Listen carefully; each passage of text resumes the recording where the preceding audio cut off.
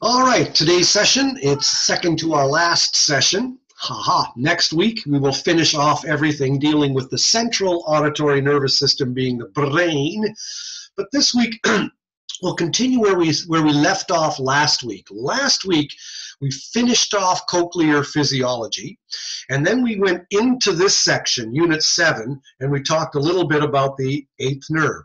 And that's kind of where we'll pick up again today. So I'll share screen. All right, we're all back. 4 squares, here we are.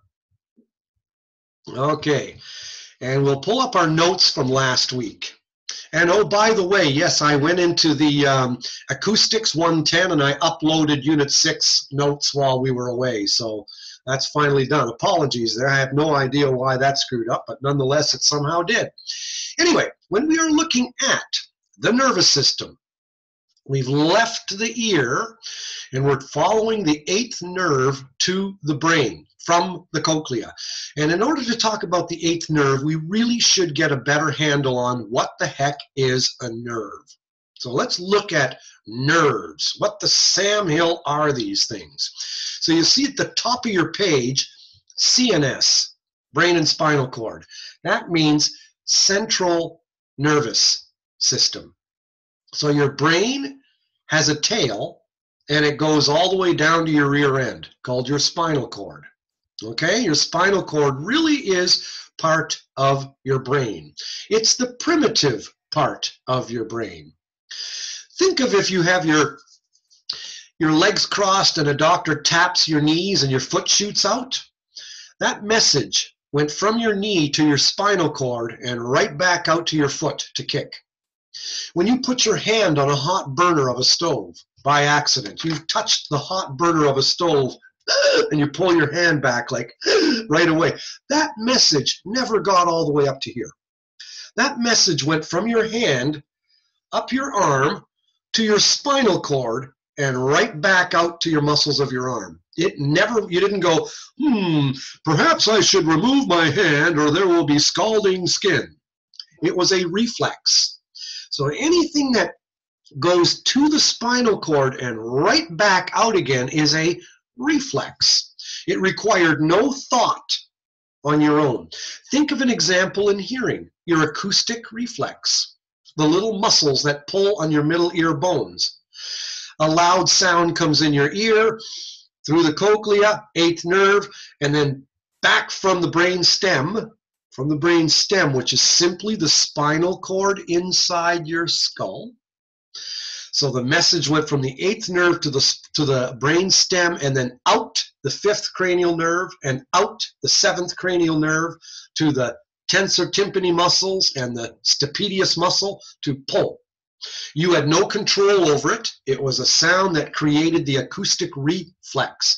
A reflex is something that went afferently to your central nervous system and back out again, but it never went to your brain. It never went to your cortex. It just went to your spinal cord or brain stem and then back out. That's what they call reflex actions. It's just didn't think about it, it's a reflex. It's just no thought involved. So now we'll share screen again and follow our notes. Peripheral nervous system, PNS. That's all the other nerves in your body. So whatever your arms, your legs, fingers, whatever, peripheral nervous system. So I'll give you a quiz question here. The eighth nerve, is it part of the central nervous system or part of the peripheral nervous system? Then you would answer peripheral nervous system. How come? Even though it's in your head, it's not part of your brain and it's not your spinal cord. If it's not your brain and not your spinal cord, it's the peripheral nervous system. So, PNS includes your spinal nerves that come off your spinal cord, your cranial nerves that come off of your brainstem, and smaller tertiary nerves. So, having a look here at this picture, you're looking at a spinal cord going down, and you have 31 pairs of nerves going off of it. And then you go into the skull. From right up here, you enter the skull, and now you're in the brain stem, which is just the spinal cord inside your skull, and you're looking under, you're looking at the brain this way, and you have 12, I should say 12, okay, 10 and 2, you have 12 pairs of cranial nerves coming off of your brainstem. And the 8th pair is your auditory nerves. And look where your auditory nerves meet. They meet right at this junction, this weird little M. So if you follow that 8, you're going in, follow the arrow right there. You'll have the vestibular portion and the auditory portion. You can see right where my cursor is, 2 little nerves there. And look where the 7th facial nerve is. 7th, right there as well, right by it. Okay, so your 7th cranial nerve and your 8th cranial nerve. Your 7th nerve is your cheeks, controls your cheeks, smiling. It sends a message to the tensor tympani muscle to contract, okay? And the 8th cranial nerve is a sensory nerve that sends info to your brain. Back to the notes. Spinal cord then is actually part of your brain. The brain can be thought to have a long tail. Many neural messages go along nerves to spinal cord and back again. Always think of it as a loop. Always. Things go to the central nervous system and back out from the central nervous system. It's a, as they'd say in German, es ist nicht eine Einbahnstraße. It is not a one-way street. It's a two-way street. Afferent is brain going, efferent is brain leaving. Okay? Every message has to get to the central nervous system, whether it's the brain or the spinal cord. Doesn't matter. If it's a spinal cord or brainstem, it's a reflex. If it's the brain, it's a thought. But nonetheless, things go to and then back out. So here we go. Many neural messages go along the nerves to spinal cord and back out again. They never reach the cortex. These are called reflexes. Knee reflex, instant recoil from hot stove, acoustic reflexes. You'd think I wrote these notes. Neural messages that actually go all the way to the brain, reactions involving conscious thought and awareness. Think of the first time you've tied a shoe. Think of when you're trying to find directions for the first time. How carefully, how your behavior is while you're doing something for the first time. And then later on when you get used to something.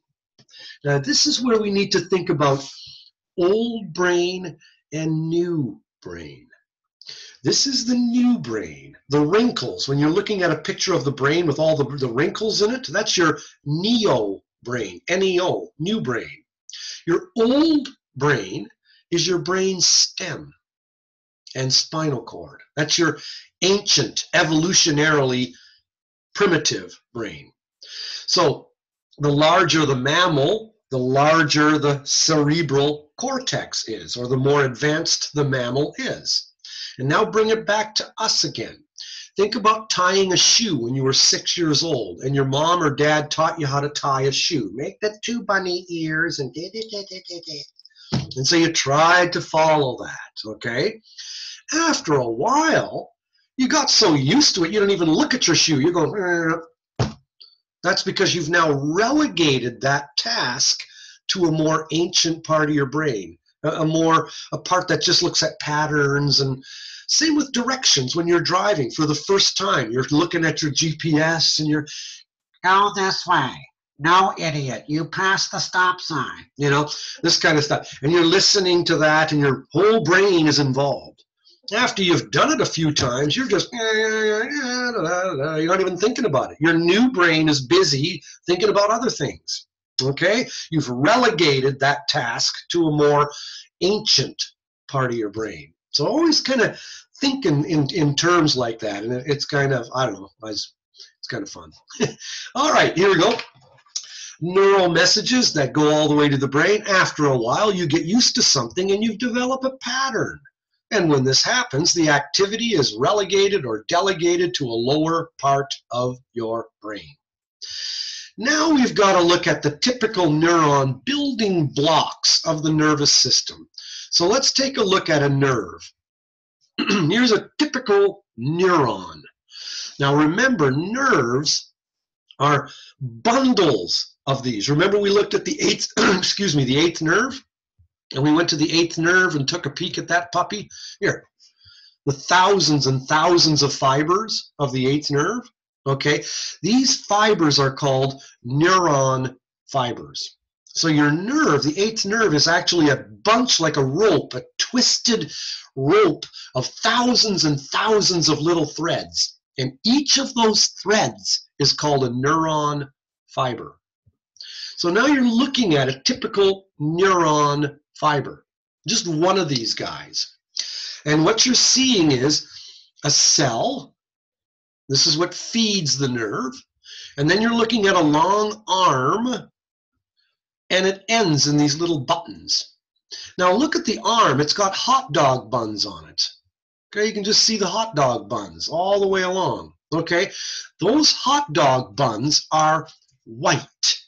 They are fat. They're called lipids. Now they are like the insulation around an electrical wire. They're like the rubber on an electrical wire. They insulate the wire, because otherwise if the two wires touch each other, you're going to get a short. So you want to insulate it. Now what happens in people who have MS, multiple sclerosis, MS, they're losing that white fatty tissue. They're losing the insulation around their neuron fibers. And that's called multiple sclerosis. Anyway, this neuron fiber is what we call multipolar. It's got lots of little arms here and then one long big one. This is called the axon, A-X-O-N, and these are called the dendrites. They look like little tree branches, quite a bit like tree branches. So if we escape out of here now and go to our next summit here, oh yeah, so the arm is white because it's covered with fatty hot dog buns, so to speak. And this area here is gray. It's not covered with the hot dog buns. Now that's where we get the notion, and that's where you may have heard, if any of you studied nursing or biology, you've got gray matter and white matter. Okay, the gray matter is unmyelinated. Myelin is the hot dog buns. Myelin is the fatty, the insulation. So the insulation is white, and the axon inside is gray. And the cell body with all those little arms sticking out, well, that's gray. So you have gray matter, white matter. You know, a good way to think about your brain is to take a piece of broccoli or cauliflower, and you got that whole thing, and just cut it right down the center. And when you cut broccoli or cauliflower down the center and then turn it this way to look at it, you're going to see all the florets on the outside. Think of that as the gray matter, and then these arms going down, and that's white matter. Okay, so the long tentacles are white, and the cell bodies are gray. You have gray matter and white matter in the brain. Share screen again. What other lies can I tell these fine people? Okay, so you have a cell body, nourishes the neuron. They call that tropic function. Don't worry about it. Dendrites, I think that's Greek for tree branches, because that's exactly what they look like. They're usually short. They receive the information from the neuron. And then the axon is the axis or long cylinder. It's a longer single arm that sends information away from the neuron. And synapses are where two nerves can touch. So if you look at what a synapse is, well, let's go here. Okay, here's a neuron fiber. Here's a neuron fiber. They each have a cell body that's gray, the dendrites, long arm called an axon, and then this touches the dendrites, almost touches, doesn't quite touch the dendrites of the next neuron, which sends info up its axon. So if you take a close-up now at this little bulb, at the end of that little bulb, and take a close-up, and what you're going to see, there's that bulb, And there's actually a little space between it and the next neuron. They call that the synaptic cleft. So these little neurotransmitters, when a nerve is talking to the next neuron, they move to the end of that bulb and shoot out little spores that get picked up by the next neuron. And that's partly what goes wrong when one has Parkinson's disease, or these other pathologies, Lou Gehrig's disease, and these other things. You get problems with the neurotransmitters sending things from neuron to neuron, okay? Just a little bit of neuroanatomy is what we're covering here, that's all. So myelin, if you follow down with the page here, myelin is that fat, white sheath. It's like the hot dog buns, and it lines the neuron fiber. It allows electrical transmission along the axons.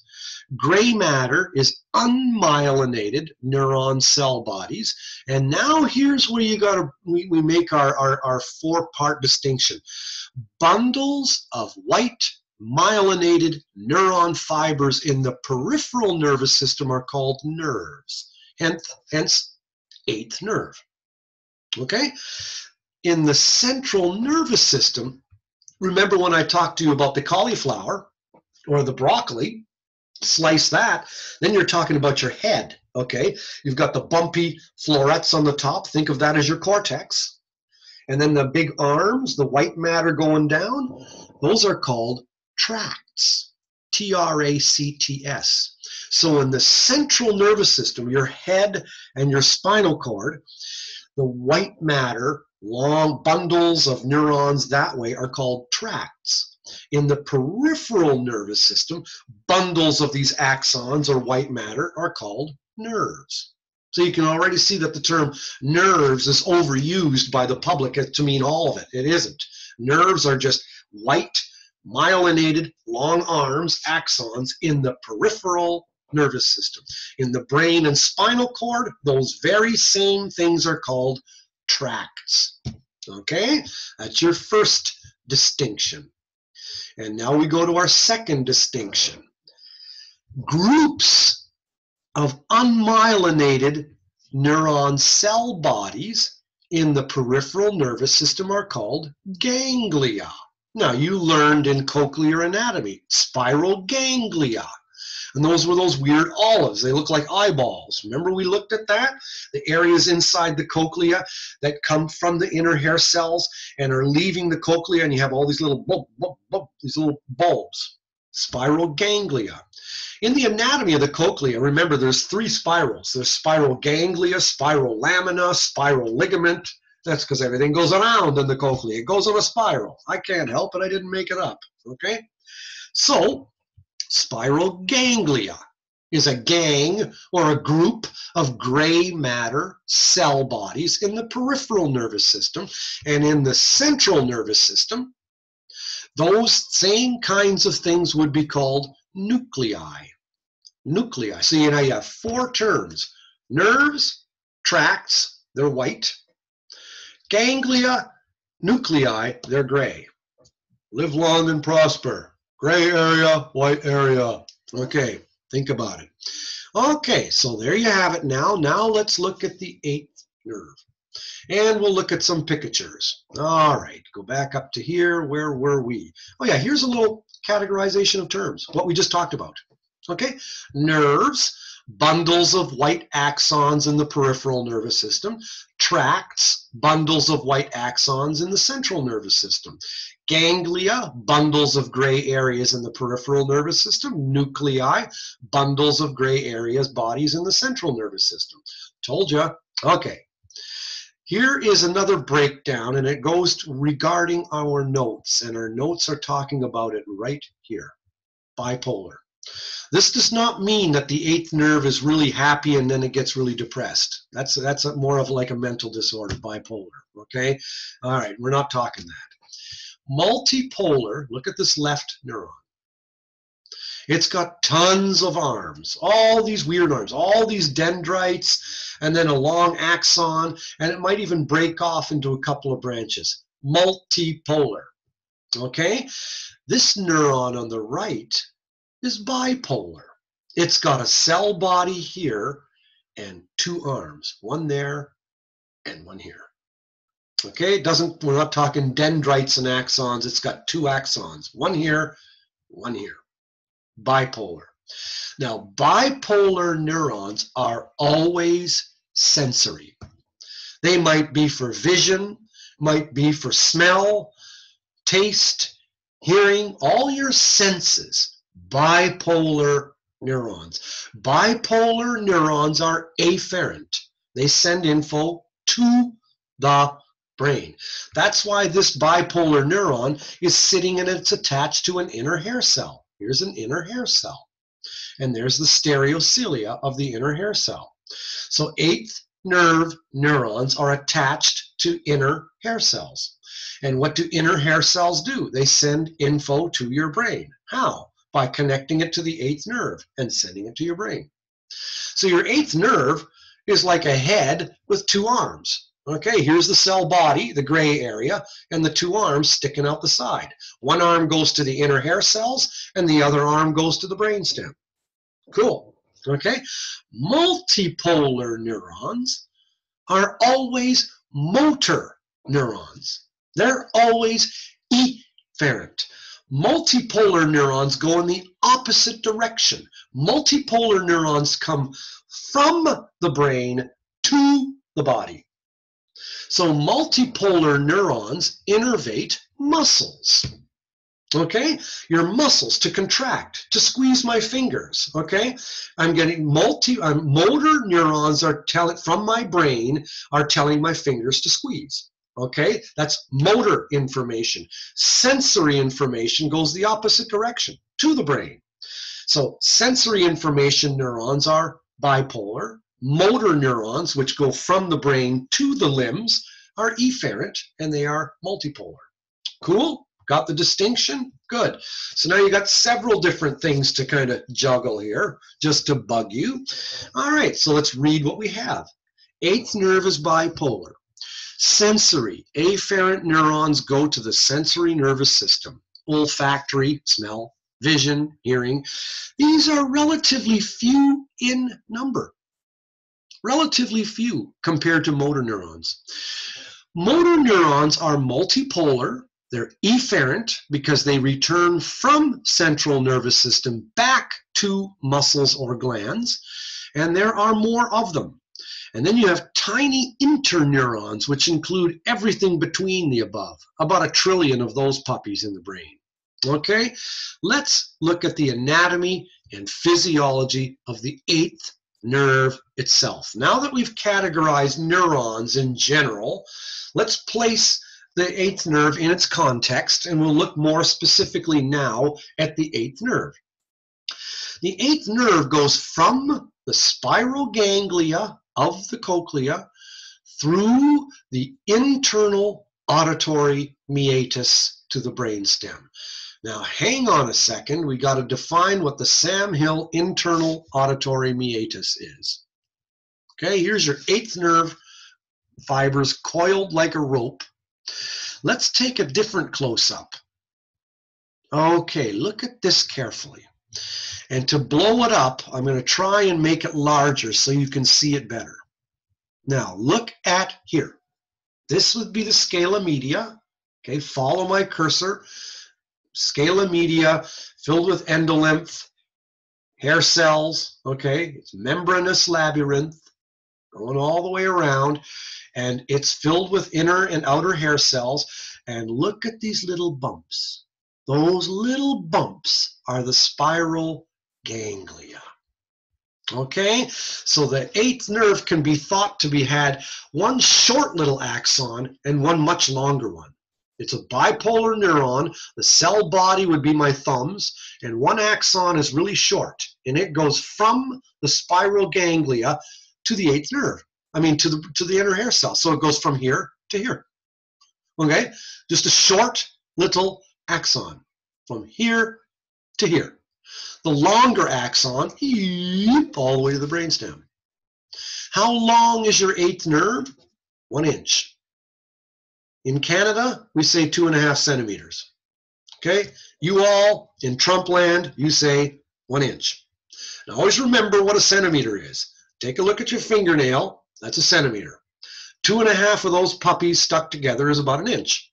Okay, so if I flip you the bird, basically you're getting a centimeter. A centimeter, centimeter, centimeter. Okay, basically. All right, good. So we're looking at the length of the 8th nerve. If you've got 12 pairs of cranial nerves, the 8th pair is the acoustic nerve, the hearing nerve, and it's the shortest of all of your cranial nerves. The shortest one. So again, here's the spiral ganglia.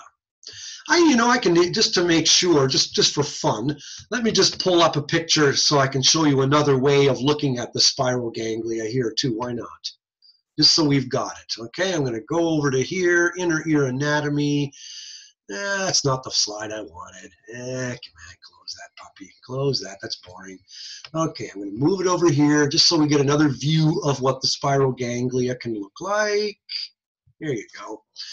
Inner ear anatomy. Okay, pulling it up, pulling it up, pulling it up. All right, over here, keep going. See that same picture we had here? Okay, but I'll show you here, here. Oh, here we go. Spiral ganglia, spiral ganglia, spiral ganglia, ganglia, ganglia, ganglia.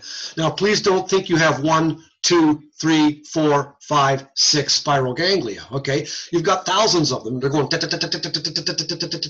This just happens to be a cross section, but you can see how one axon is really short and the other axon is longer. Okay, that's really what I'm trying to get at here. So here's another picture of. Here's the hair cells. Have a look here, and here's one axon from the hair cells to here. Here's a spiral ganglia. Okay, a gang of cell bodies. They're going to beat the heck out of you. Watch it. Okay, they're a gang of them. They look like little olives, little eyes looking at you. This is one spiral ganglia, and then you'll have another one, and another one, and another one, and another one, up to 2.5 coils of the cochlea. Okay, here's they're trying to show you a picture of a bit of the spiral ganglia here. So it's just to give you an idea. Again, from the inner hair cells, the axons go into the spiral ganglia, and then the longer one is going to the brain stem. Cool. All right, I'll shrink that picture back to normal again, make it a little smaller. Good. Okay. Now here's a picture of an actual human live spiral ganglion. Okay. This arm would be going to the inner hair cells. These are the little eyeballs. Do you have a feeling you're being watched? Okay, this is gray area, and this would be white area. Anyway, now those are tuning curves, and I talked to you. Whoa, I don't want Skype. I'm good. I can just go back to here. Okay, so from spinal cord through internal auditory meatus, IAM. Your ear canal, external auditory meatus. The tunnel from your cochlea to your brain stem is the internal auditory meatus. Okay?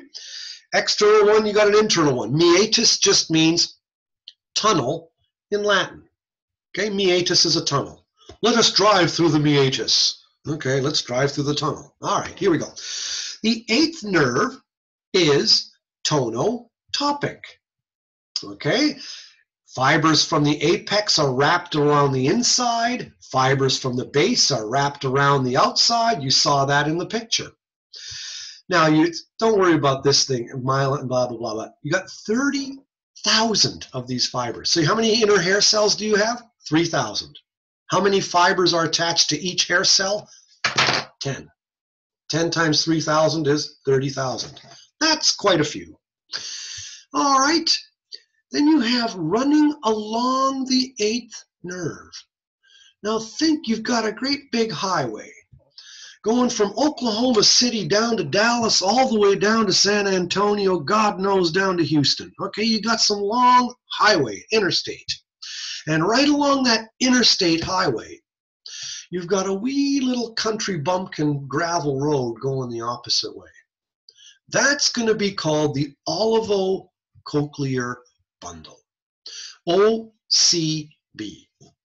And that goes from the brain stem to the outer hair cells.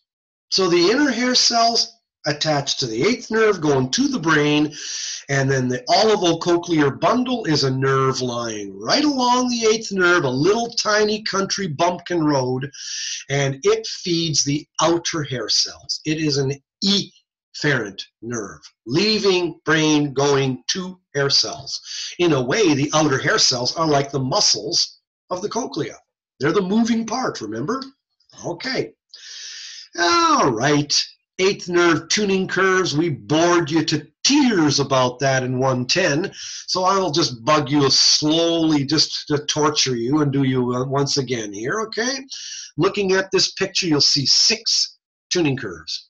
That's because we went up to this particular cochlea and we took 6 fibers. We just picked 6 fibers at random.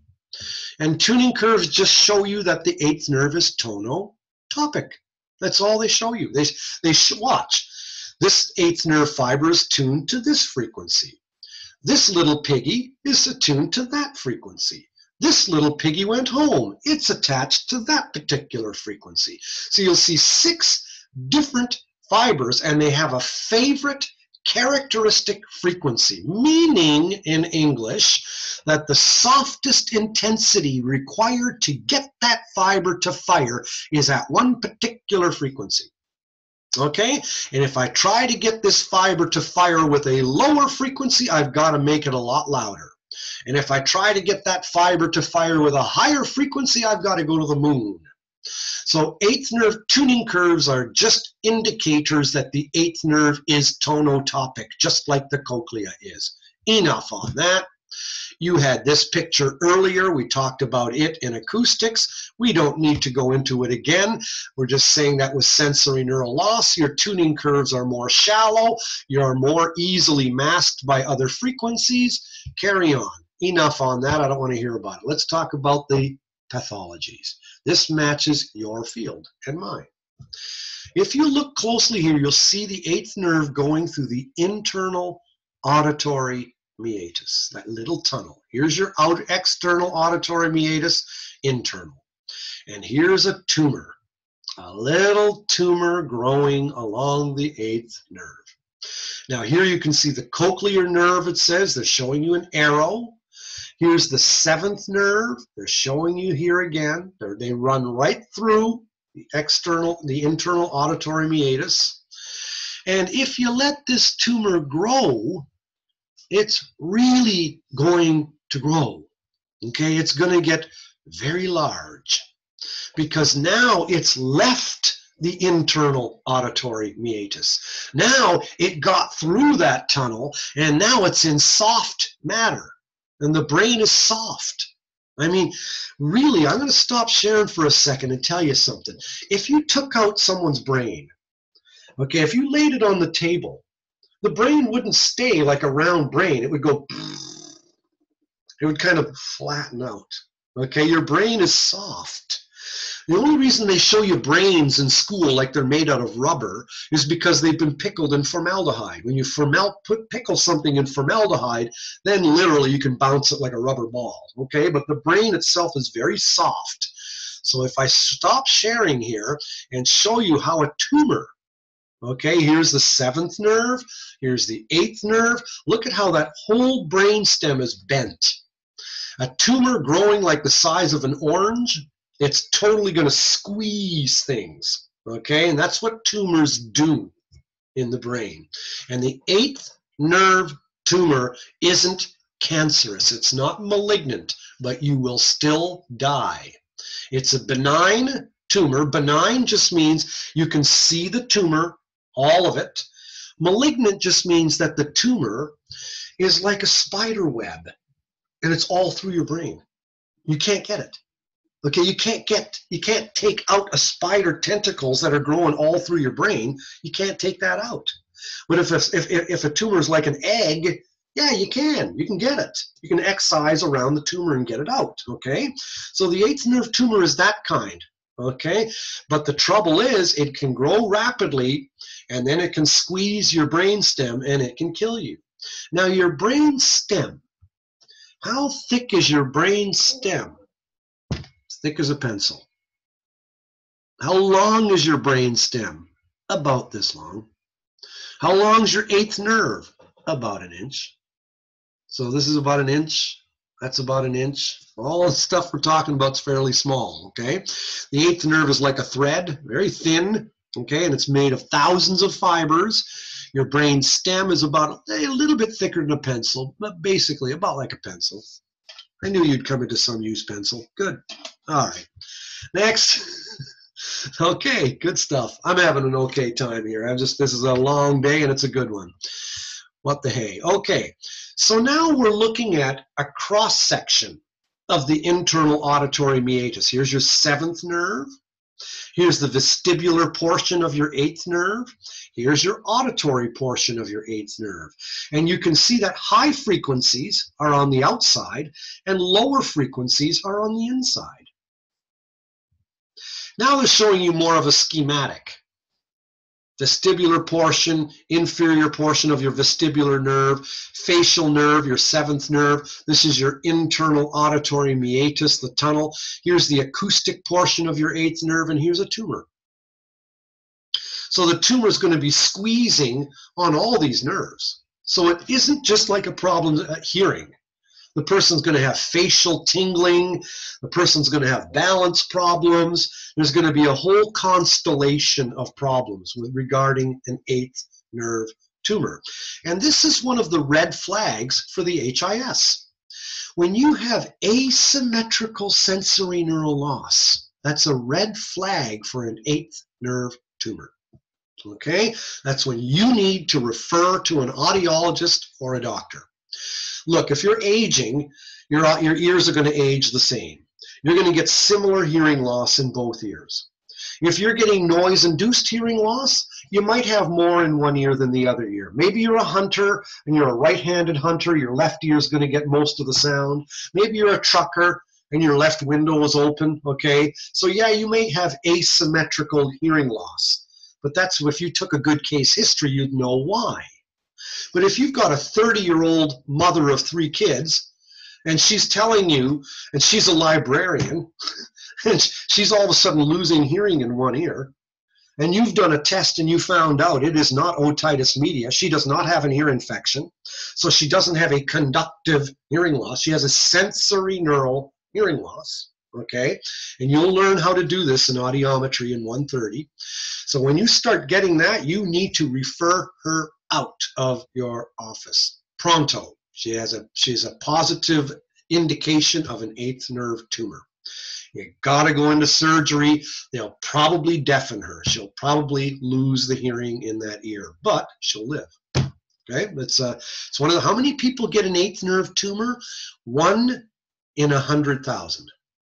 So in Springfield, Missouri, you might have about 150,000 people.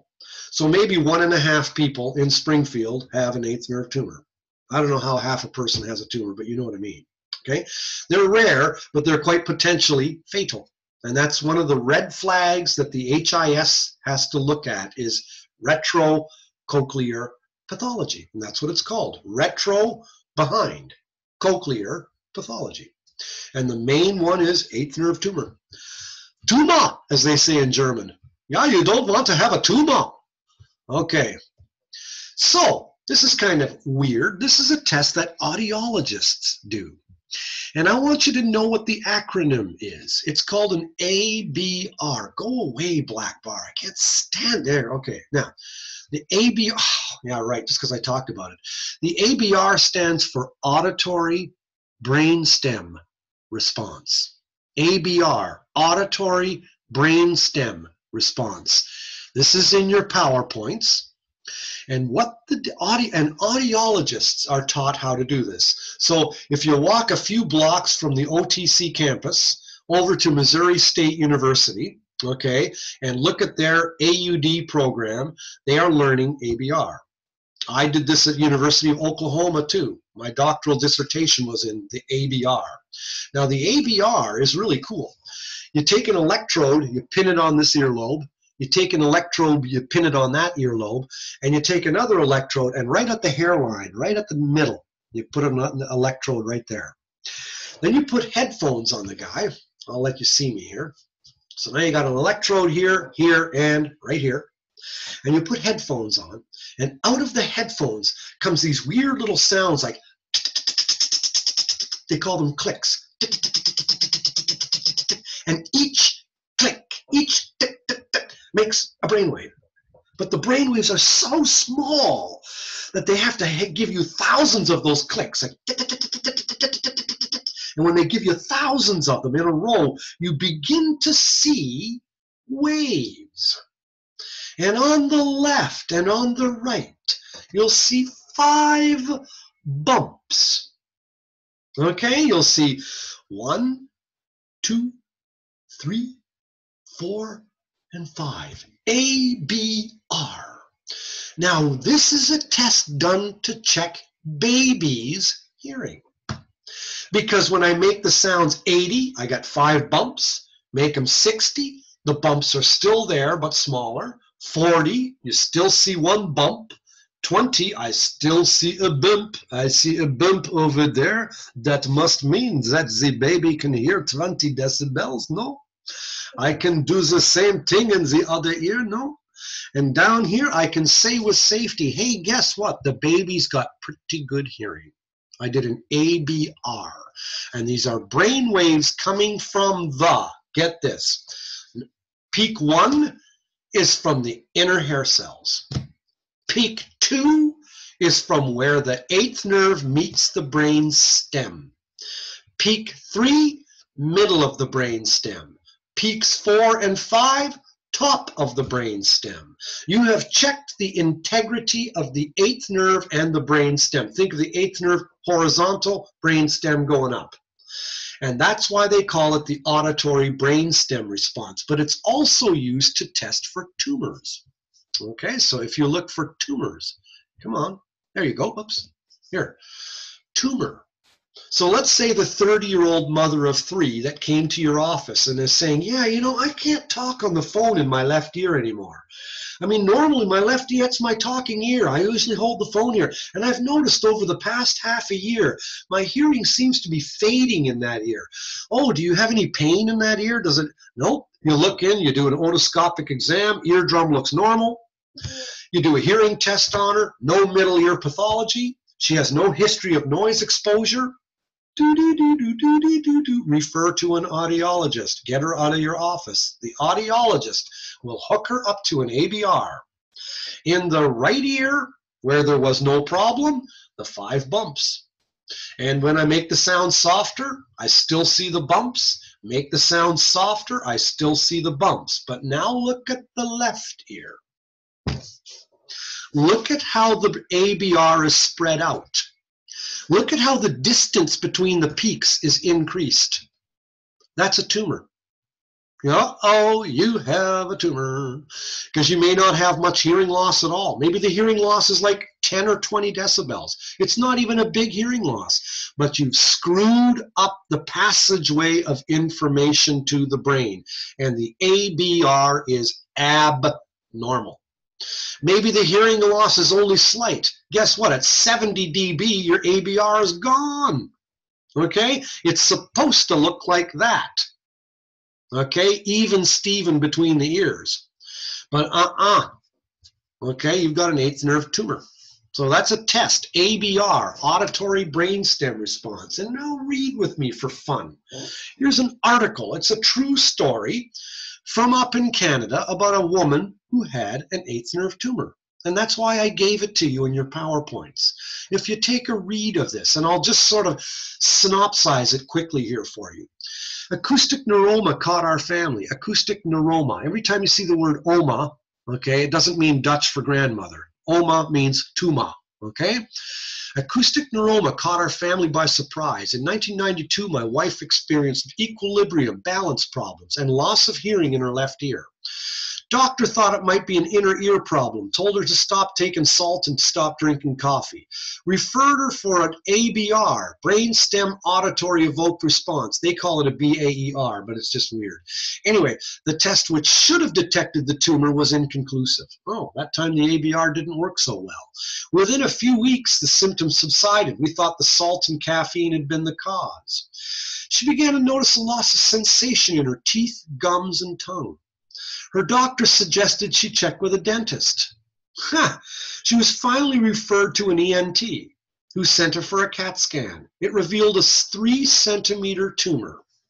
It's a little longer than an inch, growing along her auditory nerve. We were stunned by the diagnosis. We were looking for a simple problem.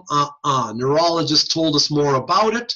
They went and got support from the Neuroma Society of Canada. Acoustic neuroma is a benign tumor that grows around the nerve sheath from the inner ear through an opening in the skull, internal auditory meatus, to the brain. The tumor grows slowly, putting pressure on the nerves in the opening and eventually on the brain stem itself. And that's what I showed you earlier in that picture, the whole brain stem bending. As the nerve sheath is compressed, it causes deafness, loss of facial sensation, tinnitus, ringing in the ear, other symptoms. If left untreated, you will die. Statistically, 1 in 100,000 people in North America are diagnosed each year. Treatment includes usually surgery. So in her case, the surgery lasted 9 hours, during which they cut behind her left ear, and then they went through the cochlea to get it, a transcochlear, translabyrinthine approach. So now she's deaf in that ear. They got the tumor out, but the result was partial facial paralysis because they damaged part of the 7th facial nerve in removing it. So can you imagine the facial paralysis for a young woman walking around? How would you like to be Mrs. Jones walking in the grocery store like this? Hi.